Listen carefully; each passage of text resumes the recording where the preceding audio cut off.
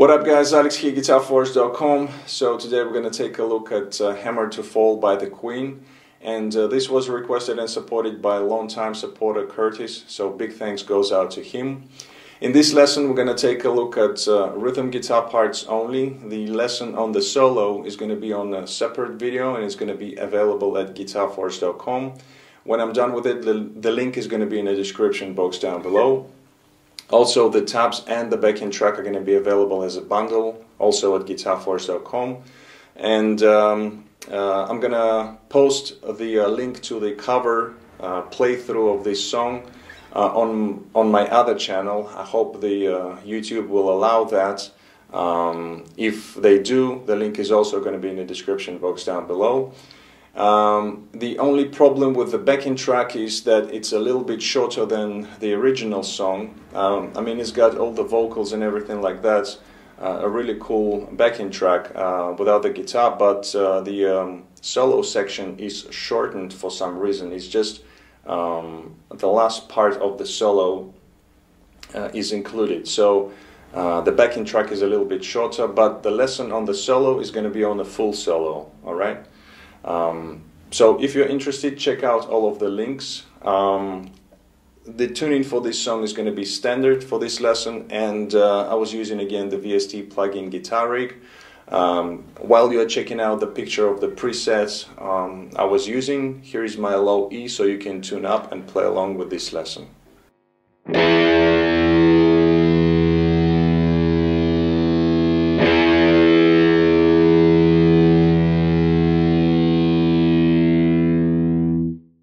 Alright, so now let's go for the close-up and start the lesson. Alright, so we're going to start off the lesson with a rhythm guitar, and we have 5 sections in this song. So the first one is the intro slash verses riff, which is kind of the main riff of the song.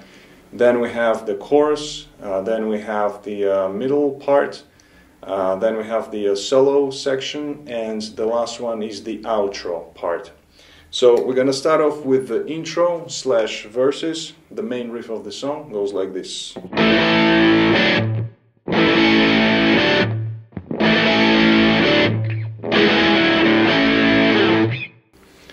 Okay, so here the main tonality of the song is the key of A major.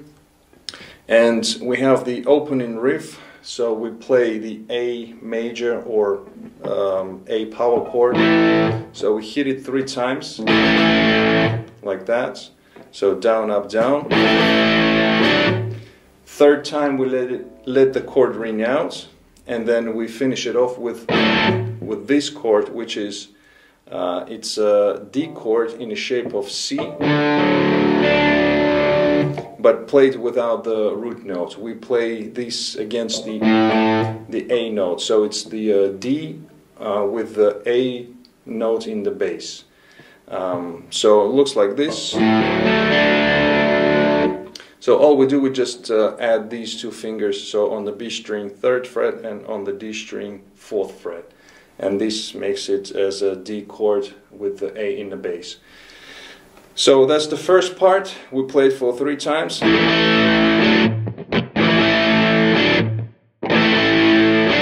And then all we do, we simply shift that form, that shape right here. So this is essentially the E major chord. But again, we're playing against the A note, the A kind of tonal center. And also just using the triads, not playing the whole chord. So when we get to here, we play the same rhythmical figure. So we hit it 3 times. Then we have a pull off on the D string from that note to here, and then playing the A chord, which is in this position right here. So this is like essentially the bar chord, but we are playing kind of triad oriented chords, and playing against the A note, like I said, the A open string. So that's the main riff. One more time, the whole thing goes like this.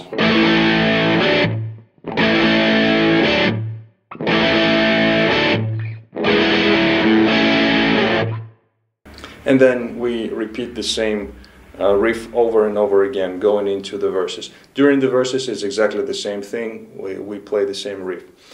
Now there are a few variations that Brian May is using when playing this riff during live performances or even on the studio recording, and the difference is basically in the rhythm. So he adds the muted strings there. So he might play something like,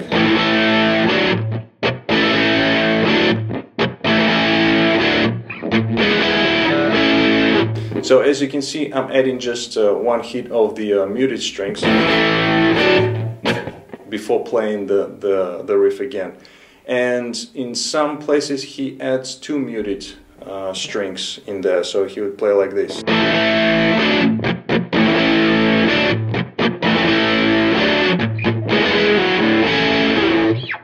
Okay, so just a few variations added to the main riff with some muted strings.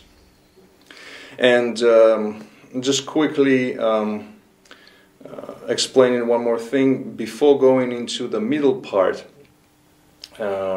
he would play the riff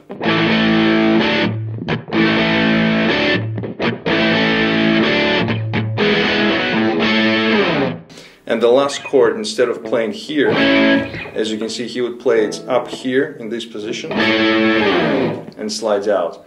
So we're going a little bit forward with the whole thing, but you know, I just wanted to mention that when going into the middle part of the song, that last chord is played here. All right, so that was the intro slash verses riff. The next section that we have is the chorus, and it goes like this.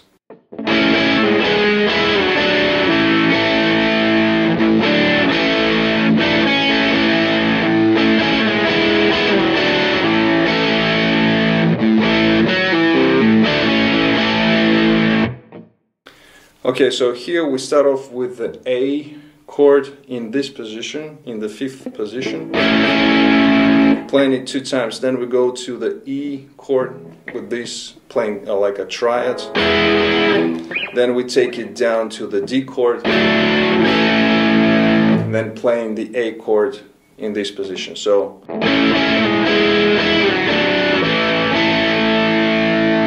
then we stay on this A chord here for the whole bar, and you know, again, there are a few variations that Brian is playing here. So one of the variations, when staying on the chord,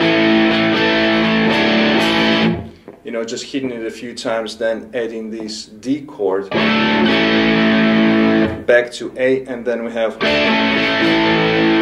so this is the A suspended 4 chord, so we only just add the 3rd fret on the B string, and the whole chord, the whole verse actually follows the vocals.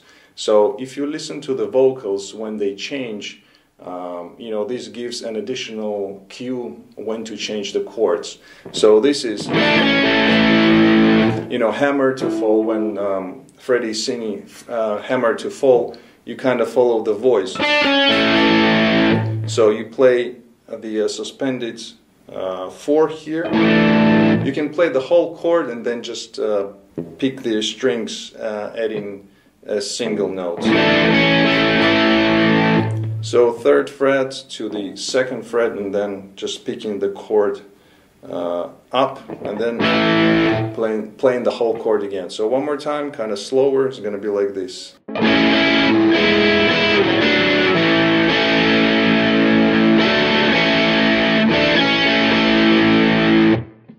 So that's the first part of the chorus. Then the second part is exactly the same, with the exception of the ending. So again, we repeat these chords. So we have,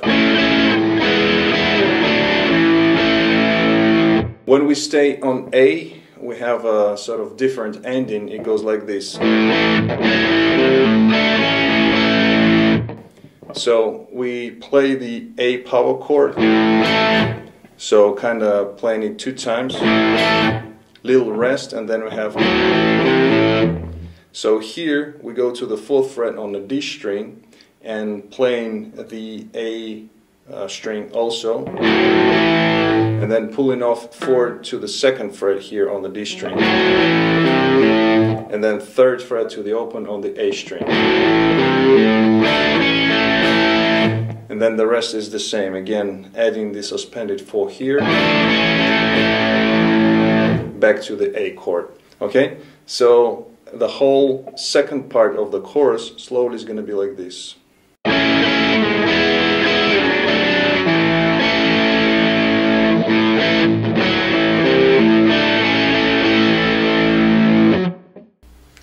And that's the chorus. All of the parts, both parts together, slowly going to be like this.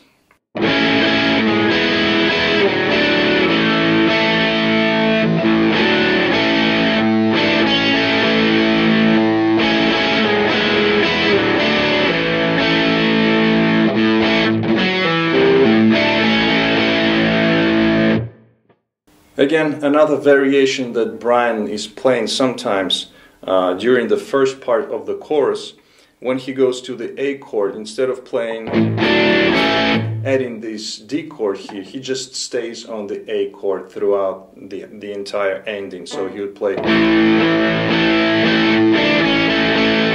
and then just adds the suspended 4 and back to the A major chord.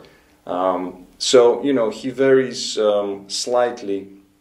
You can do the same. You can edit the D chord, or you can play just the A, as long as you follow the structure and add these kind of notes that are being played, which are following the vocal. You're going to be okay.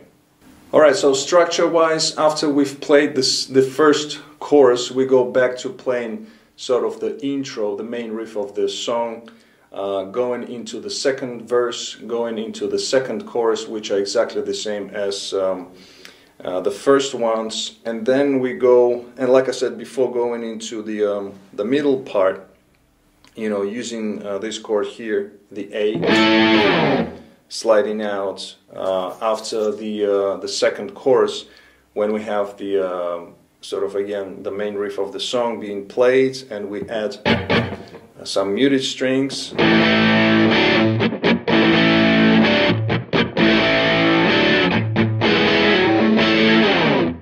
Okay, so that's the part before going into the middle section, and the middle part goes like this.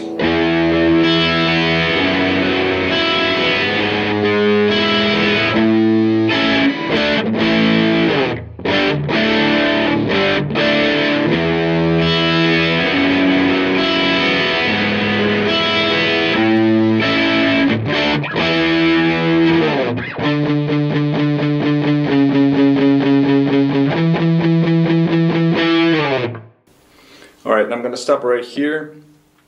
Let's break it down into parts. Now, there are 2 guitars going on here, but what I did, I've combined 2 guitars into one, and you know, it's just easier to do it like that.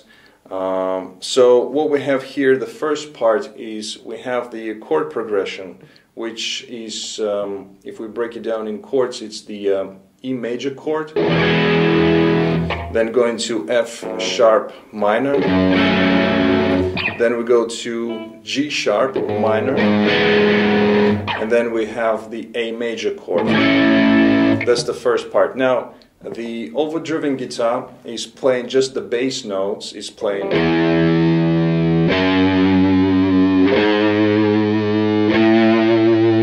So just on the low E string, E, F sharp, G sharp, A. And the other guitar, the second guitar, which is playing the clean guitar, is adding some other notes in there as well. And if you combine both of them, basically it's just playing the lower strings and then adding the high E and the B strings open. So we have, okay, like that. And then when we go to the F sharp minor, again it's just playing the low E predominantly. You can add the octave if you want to make it a little bit thicker sound. But then the high E and the B are again open. Then we do the same, we move up to the G sharp minor, doing exactly the same thing. Then when we go to the A, now here the high E and the B strings are played just like a part of the chord, like that. So all together it's going to be like this.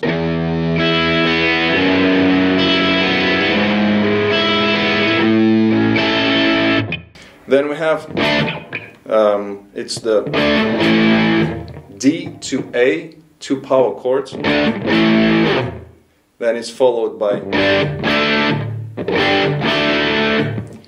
G to D, then again G to D. There are little pauses in between the chords, so watch out for that. Just listen carefully to the original track, and you'll be able to hear it. Now, if I put both parts together, with the first one goes like this.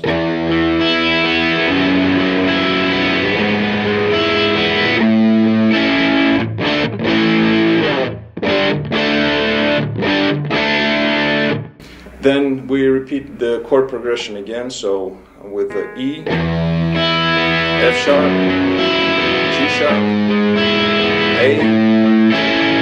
The second time we play, so it's D to E, power chords, and we stay on the E for 2 bars.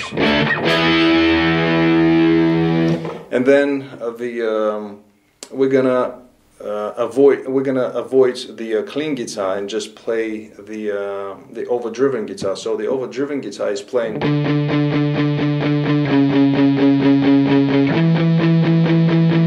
just the single notes and palm muted, 8th notes, chugs going on. So we play on the A string 5th fret, 4th fret, and then 7th fret.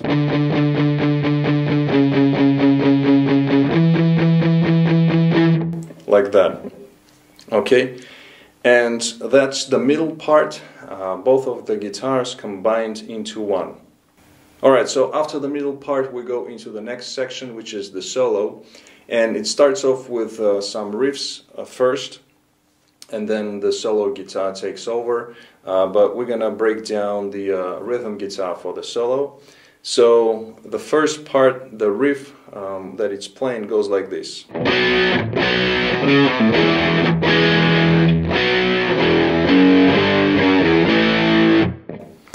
Alright, so here we start off with the B power or B major chord.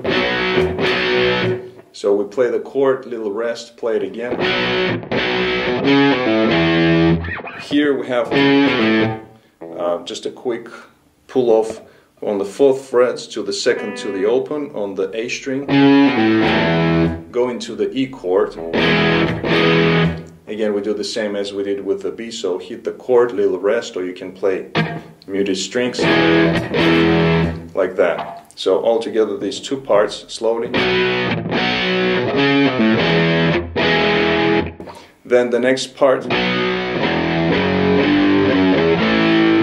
So here we play chordally, we have the B power chord, going to E, to F sharp, G, and then we have F sharp again, to E, to A. Now the last 2 chords you can play just like a single notes, so when you play, so after the G chord you can play just the F sharp, low E string 2nd fret, open to the low E string, and then playing the whole A major or A power chord. Or you can play as the power chords, it's totally up to you. So that's the riff for the first part. One more time, slowly, all of the whole riff is going to be like this.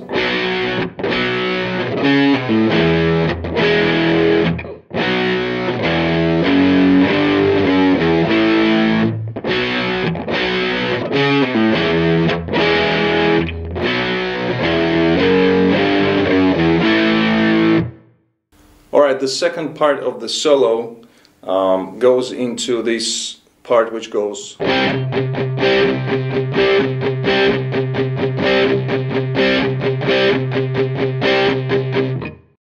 So here we just go to the C power chord and we play these 8th notes palm muted.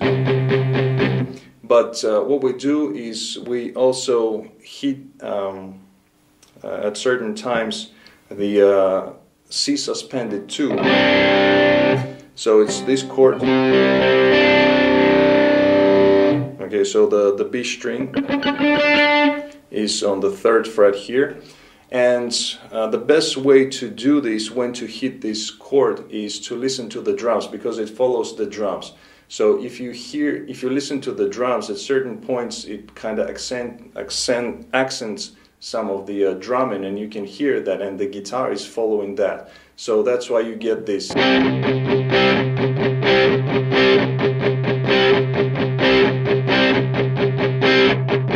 Okay, so just listen carefully to the drums, and if you follow along with them, playing on this chord, you're going to be fine.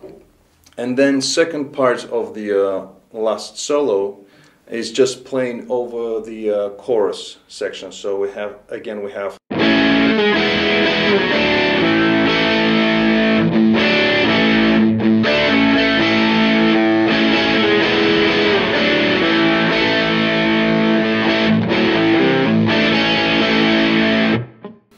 Okay, so we play over this part, over the chorus, and in the end of the solo, when we play this part, the suspended 4, we repeat it one more time, and then 2 times.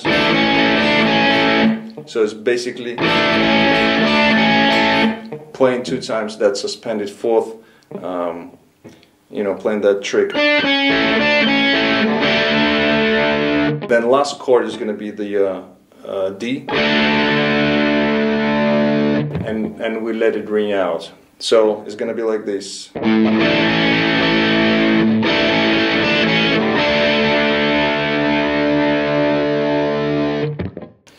And after that we go into the next part, which is the verse. Now in this 3rd verse there is another variation that they play. And again, a couple of ways you can play it. Basically it goes like this.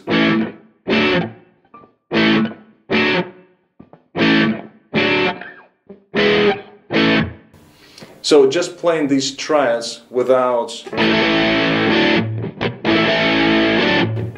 this part, just playing lightly the triads. Now what else you can do is you can add the low E string, I'm sorry, the A string, the open A string muted when playing these triads. So in other words, it would be like this.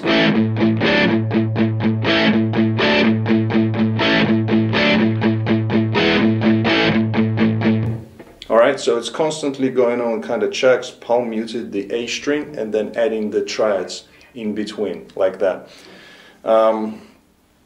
Yeah, so that is this part. After that we go into the last chorus. The chorus is exactly the same as we did previously. And then after that we go into the outro, and the outro is very similar to the main riff of the song, but it's played without the stops. So in other words, we let the chords ring out. And also another thing, in the very beginning, the very first time when we play the riff, instead of playing this chord here, he just plays the A. So he plays, and then second time after that he plays.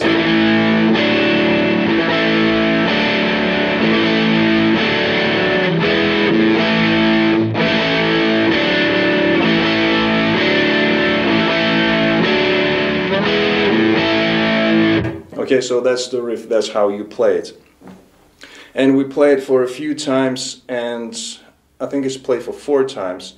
And for yet another variation, Brian May was playing these during some of the live performances. Instead of playing it here, you can take it up to an octave. He really liked this, taking this up an octave and playing it here. So it's exactly the same, but you are playing up here.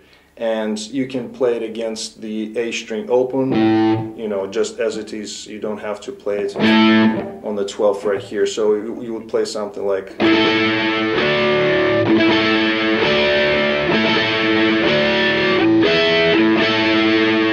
Okay, so I'm just playing these triads, exactly the same as here. And you can do it for a couple of times, and then we go back to playing.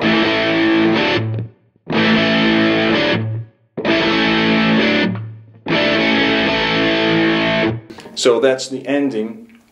We played the main riff of the song for 3 times, and then the last time, instead of going to the E here, just plays, again following the lyrics, hammer to fall, and we play it with the suspended 4 here.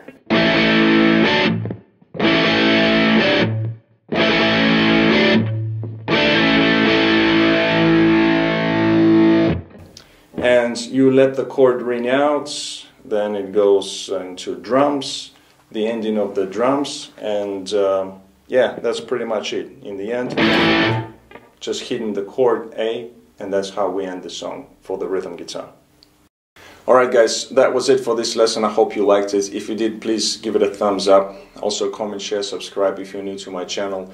Don't forget to hit the bell button next to the subscribe so you can stay notified when my new videos coming out.